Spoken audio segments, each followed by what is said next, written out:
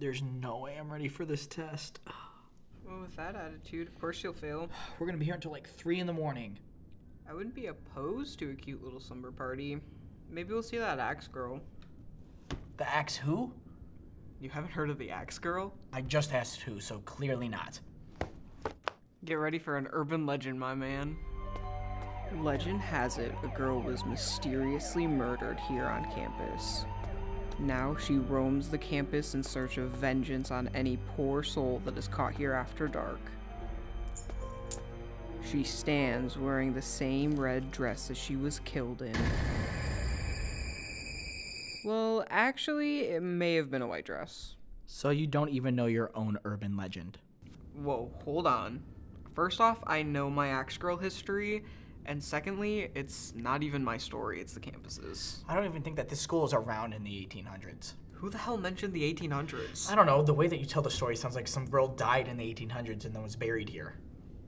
Didn't I just talk about a sidewalk? The sidewalk wasn't invented in the 1800s. That was more in the time of science and motor vehicles. Okay, alright, fine. When did this incident happen? I don't know, like 13 years ago? Are you serious?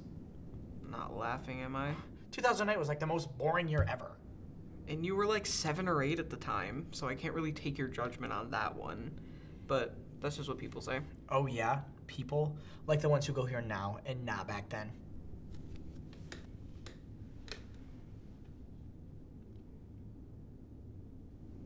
I can see where you find this a bit hard to believe.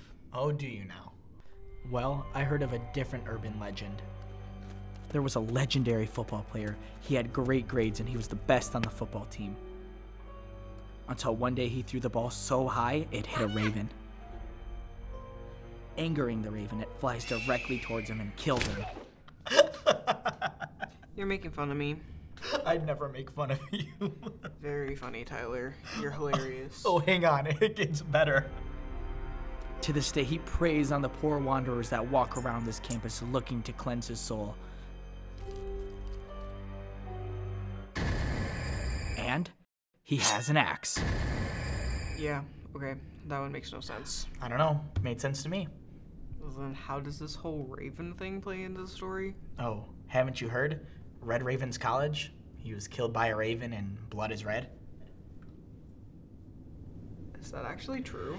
No, Jake. I'm just trying to show you how easy it is to make these kinds of things up. Oh, shit. It's getting late. I work tomorrow. I'll see you later, man. All right, keep studying. This is our last class, and then we're out of here. Yep. See ya.